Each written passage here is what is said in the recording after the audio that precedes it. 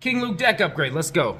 So today we're working on isshin. Burnished Tar is the first thing we're taking out, probably because I just hate the card. 6 mana to get 2 lands just ain't worth it to me. Next we're taking out Hissing Miasma and Monologue Tax, mainly because I don't want to wait for my opponents to do stuff before I get the benefit.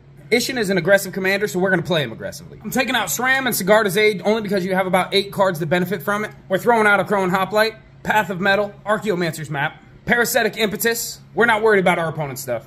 Mardu Strike Leader just ain't enough value for what he is. Shared Animosity would be decent, but we're not sharing enough creature types in our deck. Pause for the full list of 14 cards I'm taking out. I feel like you didn't have enough tack triggers in the deck, so I'm putting mostly creatures in there. For drawing cards, we got Audacious Thief, got Gix Yawgmoth Praetor to help us draw some cards, keep the heat off of us. We're also throwing in a treasure-making package. Got Grim Hireling, Professional Facebreaker, Goldspan Dragon, and we got Curse of Opulence, which makes gold. You already got some double strike in there, so we're making double treasures on most of those. Throwing in Bitterthorn and Sword of the Animist. A little bit of ramp because we don't have green in there. Isshin will double the lands we get. Bitterthorn already comes out with a creature. Archon of Cruelty gets an awesome enter the battlefield effect. Plus, you double his attack trigger when he attacks. Also, one of my favorite cards, Fable the Mirror Breaker. Brings out a goblin that creates a treasure token for you.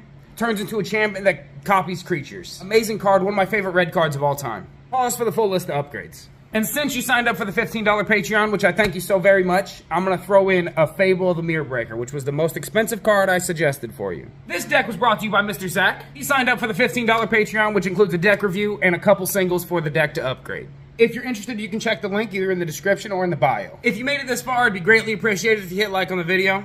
If you haven't started already, hit follow, because I'm trying to hit 60K.